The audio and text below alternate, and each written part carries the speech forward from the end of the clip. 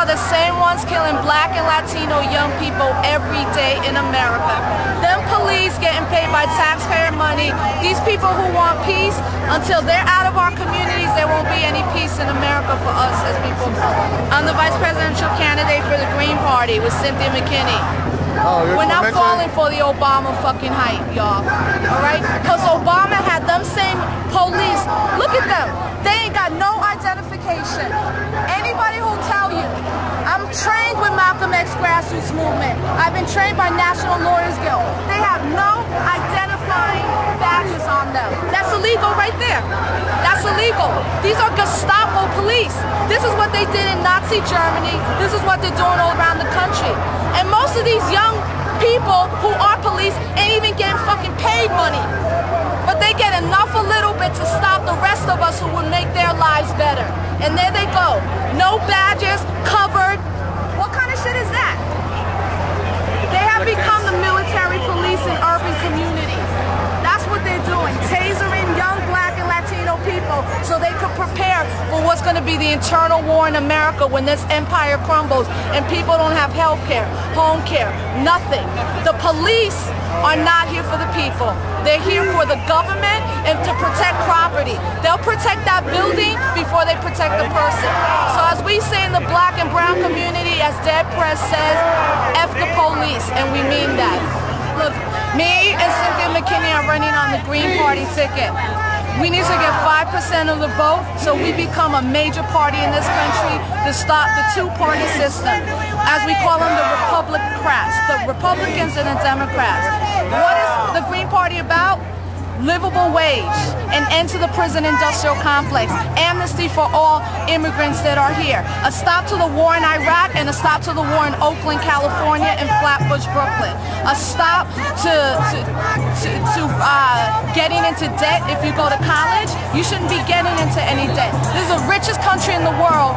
1% makes more money than 150 other million Americans in this country. That's not a democracy.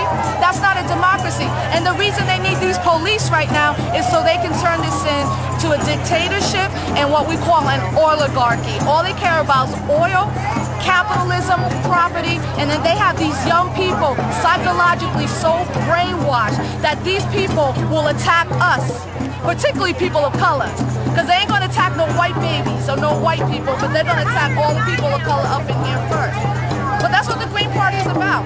And I'm not here just to get votes. I'm here to march with the people. I'm here to march with undocumented people that are getting harassed, with my Latino brothers and sisters that they're raiding. We started this movement in the 60s and 50s. None of these people would be marching without the Black Panthers, the Young Lords, the feminists, the American. Fuck y'all if y'all are booing me.